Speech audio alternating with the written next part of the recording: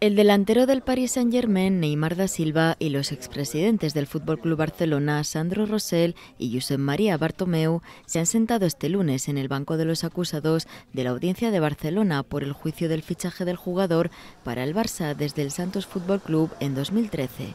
Tras comenzar el juicio en el que Neymar está acusado de presunta estafa y corrupción en su fichaje, la sección 6 de la Audiencia de Barcelona ha aceptado que el delantero no siga presente. Así, en el trámite de cuestiones previas, la abogada del futbolista, María Masó, ha pedido al Tribunal que Neymar y sus padres, también acusados, no deban seguir en la sala, alegando que han viajado a Barcelona de madrugada a causa del trabajo del deportista.